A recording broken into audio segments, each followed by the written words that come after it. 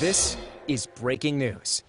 Happening right now, the United Federation of Teachers president is holding a press conference to discuss safety measures as schools reopen. Let's go to going on with our children, that we try to do everything in our power to maintain safety to keep our schools open. We are concerned today about staffing. We've seen throughout the metropolitan area for the last week that there's been high absenteeism in all industries, and I want to reiterate this. If people are sick, we do not want them coming to school. They're showing symptoms, we do not want them in school. But if you are fine, we want you to be in school, and you all understand that what the teachers have done throughout this pandemic, always walking into schools last year when there was no vaccine available, standing in front of their children, doing what needed to be done. All the children who we know were on remote. Remote was never a great solution, but it was a way for us as teachers and educators to keep in contact with our students and engage with them. But whenever possible, especially here at the American Sign Language School, remote is not a great option at all. So I can't thank all of the teachers and the staffs that are coming into school today. For the parents, we need your children vaccinated. We need the vaccination rate to go up for our 5 to 11-year-olds. We need consent forms for surveillance testing. If we all want to keep our school system open, then those are the things that we have to do. And we've done all of this by doing it together. So please, parents, get your children vaccinated, and at the same time, give the schools consent on surveillance. These are the things that we know keep our schools the safest place in every community. So now we enter this phase. A new variant. Our schools, once again, are going to face this challenge. And throughout this pandemic, when the schools are faced with this challenge, the schools are always the safest place in the community. And once again, we're going to try to reach that goal. And I have great faith in the teachers and the adults and the students because they've done it over and over again. So it's really important that everyone understands. We see what happens today with staffing. If we have operational closures, that means that there's not enough staff, then those things will happen. We had a lot of that happening before the break. But the more important thing here is we're all communicating with each other and we're being constructive about how to keep every school community safe. So I'd like to introduce the chapter leader, Michael Nappy of the American Sign Language School, to talk about why it is so important, but at the same time, the challenges that every school is facing right now. Michael? Thank you. Michael, can you say and spell your name and your title? Sure. It's Michael, M-I-C-H-A-E-L, Nappy, N-A-P-P-I. And I am the UFT chapter leader for PS 347. You're a teacher? I am a teacher. I'm a preschool teacher.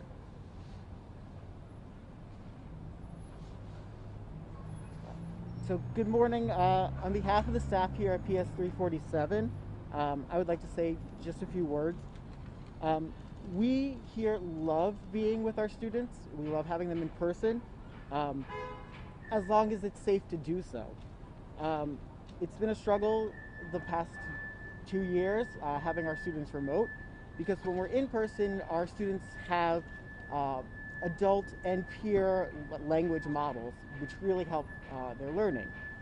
The safety of our community members is paramount, and we know that without being able to feel safe, students aren't going to really engage in meaningful and thoughtful learning. So we take their safety seriously. The increase in COVID testing that's happening now and the improvements to the mitigation protocols we think are a great step in the right direction, and we just hope that those things continue to increase and improve as the year goes on. Thank you.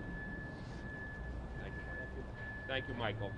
And also we have the high school for the American Sign Language School is here, as well as a District 75 site. I will give you all a quick update. As of 10:30 last night, we confirmed that every school was loaded up with their rapid test kits, with their KN95 masks. Today we're monitoring staffing in each and every school building in New York City, as well as monitoring to make sure that the testing teams for the surveillance testing system are meeting the mandate that has been put before them. Those are the things that are going to be important to keep our school system safe. But again, this is going to be a very, very challenging week for the public school system of New York City. And we have to be there to support and thank all of the people that are doing the work. The teachers, the guidance counselors, the principals, the secretaries, the custodians. Those are the folks that are going to make this happen. And I want to personally thank the school facilities folks who worked throughout this entire holiday, and especially through the New Year's weekend, to make sure that over 1 million test kits were delivered to the schools, as well as over 1 million KN95 masks were delivered to each and every school. So now I will take questions. Michael, we know of the one school in Park Slope where the principal decided to close the school, 58. Yeah. I think, do you know of any other closures that are happening because of lack of staff? Not at this point. Where the union has a situation room, a rapid response room set up right now, as well as does the Department of Education in the city of New York. We've been all communicating throughout the night and from 5 o'clock on this morning. So we are monitoring right now all of the schools to see if there will be a staffing issue and possibility of some sort of a remote closure. So what can parents and children expect in the schools when they walk into school today?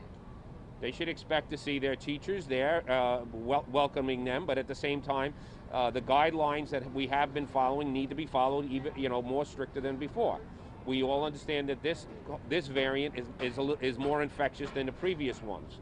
But so for parents, it should be we welcome you, we want you there, but again, we want the vaccination rate up, and we want the consent forms to make sure that we can do everything to keep your child safe and to keep this school open. So do you think consent forms are necessary, or because it's kind of this, they should just test every kid?